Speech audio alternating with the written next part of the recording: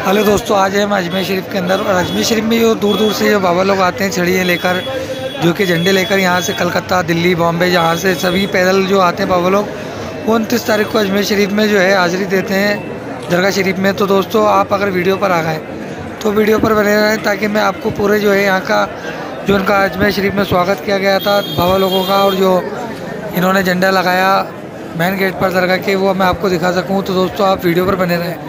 तो दोस्तों, इस वक्त जो है अजान का वक्त है, इसलिए ढोल लगा रहे, कुछ नहीं बज रहा है। अभी नमाज़ के बाद में, अजान के बाद में, नमाज़ के बाद में यहाँ से जुलूस चलेगा और दरगाह के मेन गेट पर जाएगा। मेन गेट पर दरगाह पे अभी आपने जो देखा था बाबा साहब को जो आगे खड़े हुए थे, ये आके ऊपर जाकर वहाँ पर दरगाह शरीफ पे झंडा लगाएंगे। उसके बाद में जो है सारे दबाव जितने भी ये पैदल आने वाले ज़ाहिरीन है, ये ज़ियारत करेंगे अजमेर शरीफ दरगाह की। और उसके बाद में जो जहाँ भी इनके मकाम है ठहरने का, ज़्यादातर इनका मकाम अंदर कोट के अंदर होता है। ये अंदर कोट के अंदर जो जितने भी हैं, फिर उसके बाद में अंदर कोट में जाकर ये वहाँ पर मकाम करेंगे। और पूरे 10 दिन तक जो है इनके तरफ से यहाँ पर लंगर चलता रहता है।